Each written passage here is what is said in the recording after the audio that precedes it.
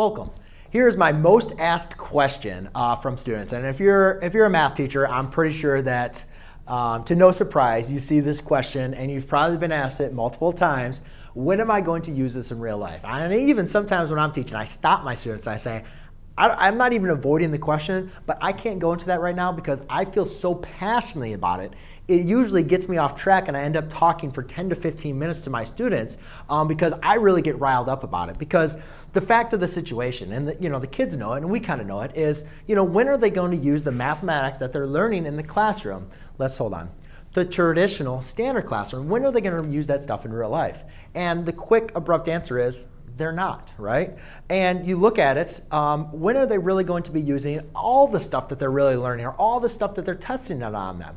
And you can really kind of go back to say, well, they're not, right? So why are we doing this? Why are we teaching them, all this information? Well, a lot of times kids, I remember when I was a student, I didn't understand, really why either. And, going into higher education, it's like, all right, well, you need to understand the stuff, and it's important to be a well-rounded student and to have an understanding of things. But I think as educators, in one part, we're failing the students as far as not really providing them with meaning. Now, some people take that as a meaning of, how do you apply this to all the real life situations? And there's been some great work in mathematics for how we can apply mathematical principles and ideas to real life situations all the way around.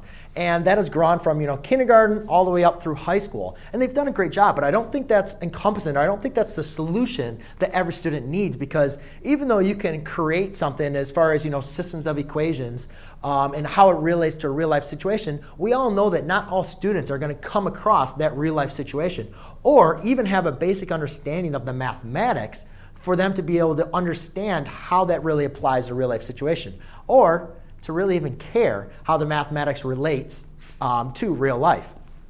So when I went back and started thinking about it, I looked at, we focus a lot on the processes, and we focus a lot on the students being able to do well so they can go up to college and go forth there.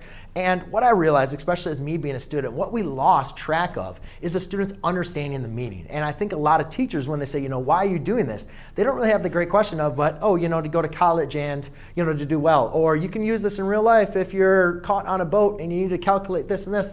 But I don't really think that gives students, a good answer. Or an answer that's going to satisfy them. Why are we going to use this in real life? Well, the question is, or I think or the answer, what it needs to be is, what we're teaching you, or this process that you're learning, are happening for a couple reasons. One is you need to be able to understand what you're doing and why you're doing it. If you can understand what you're doing and why you're doing it, and then be able to apply what you're learning, that's part of problem solving. And in real life, you're always going to be solving problems. No matter what you do, what your job is, what you have to do, you're always going to have to kind of take your knowns, look for your unknowns, and find ways that you can be able to solve the problem. So a lot of mathematics is obviously taking what we understand and being able to apply them to solve your problems.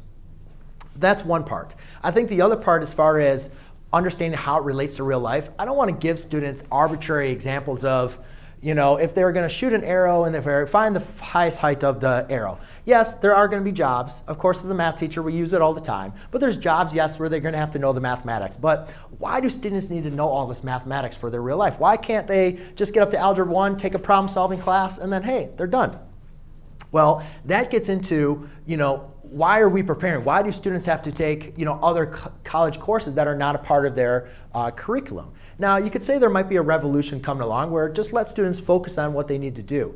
But I think it's very important for our society that we make sure that students have a background and a foundation that they're able to move in this world or in their life however they seem fit. Now, students might be able to pick their job and pick what they want to do and pick, hey, this is what I want to do, this is what I focus. I don't really need the math background. But if we limit students with what their understanding is of mathematics, we really eliminate how far they can really achieve with whatever they decide to do or whatever they decide to change to do within their occupations or whatever else they want to do. So, when I tell students, when are you going to use this in your real life? Well, for some of you, you're not, ever. You're not going to apply that to the real world. And the basic thing is you don't really have the understanding of how to apply what we're learning in this classroom to really apply it to the real life situations. For others of you, you're going to use it all the time and you're not even going to know it. Everything that you're understanding of different courses or in different fields of study, you're going to be applying the basic knowledge of the mathematics that you've learned all the time. And for others of you, you might not use it for a good 20 years, but then you decide you want to become a realtor, or you want to change your occupation, or you want to start your own company, or you want to do anything else. Well, having a basic of math backgrounds, and not just knowing how to add, subtract, fractions, do anything else, but having an understanding of how things work, how they come together, and how we do things in mathematics, that's the most important point. So in real life, ladies and gentlemen, I don't think in our math education we're doing a good enough job of giving students the toolkit that they need to leave. I think a lot of times we're just focusing on them doing something for them to test well, and then they can move on. And then they go to college so they can test well, get that degree, but then they're still kind of stuck out there in the real world with, hey, I got a degree, but what can I do? How can I apply this? And I don't think that everything just needs to be related. I think there are students that can move on from a basic understanding of mathematics and go right into the workforce. But I think the more important that once we have students that are understanding what they're doing and why they're doing it and why they're learning these basic skills, for those of you that are in math, you know that in high school, this is just kind of like the tip of the iceberg. And I've probably hit the tip of the iceberg just in my college courses. But there's so much more for us to understand that for students to be able to have a strong foundation, that's where we're going to succeed in this life. So, ladies and gentlemen, I believe you are going to use this stuff in your real life, but I think it's really up to you, your teacher, and of course our education system to make sure that we're providing you the match education that you can use in your real life. So there you go. That's my answer.